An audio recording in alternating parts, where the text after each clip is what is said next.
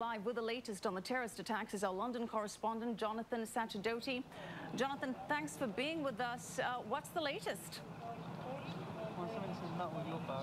Hi, Michelle. Well, we've heard from the Assistant Chief Commissioner of the Met, Mark Rowley, a little bit more about what they're willing to reveal about the attacks today.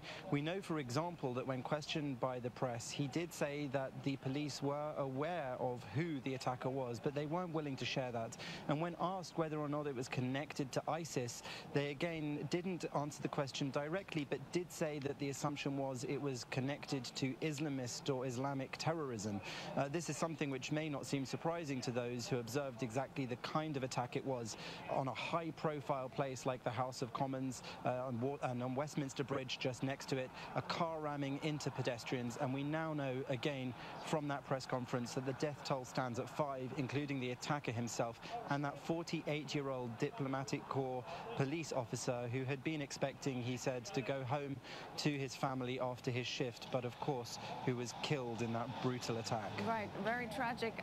Jonathan, there's some reports that the man believed to be behind this is Abu Izzeddin. He's a hate preacher from London, someone that has spoken out very vocally in praise of Islamic terrorism.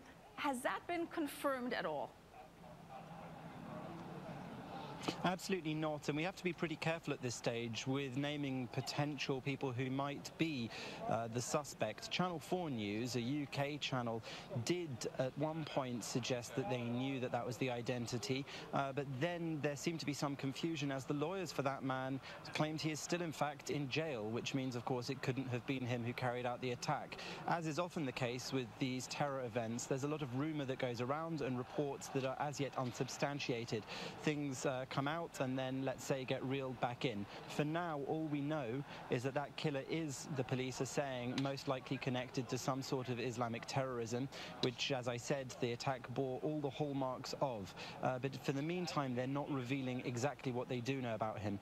They've said that the crime scene investigation will continue for some hours and that police forces will be present around the country much more visibly, both armed and unarmed. Remember, of course, that the British police force is in general unarmed, but there will be more armed police around, visible to put people's minds at rest, but not specifically because they know of any further threat. And to that end, the threat level of the country is staying the same, which is the second highest at severe, but it's not being increased to critical, which of course only happens when there is a known threat of an impending attack.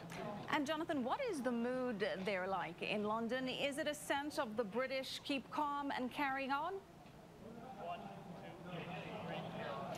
To a large extent, that's exactly right. Theresa May and the police have said that Parliament will open tomorrow and carry on with business as usual. But of course, people are mourning those who were killed, and they are also looking at the now 40 people who are said to have been injured in the attacks. So the country is trying to get on with its business as it would do normally. But it's very difficult to do that when somebody has struck at the very heart of British democracy and British life here in Westminster.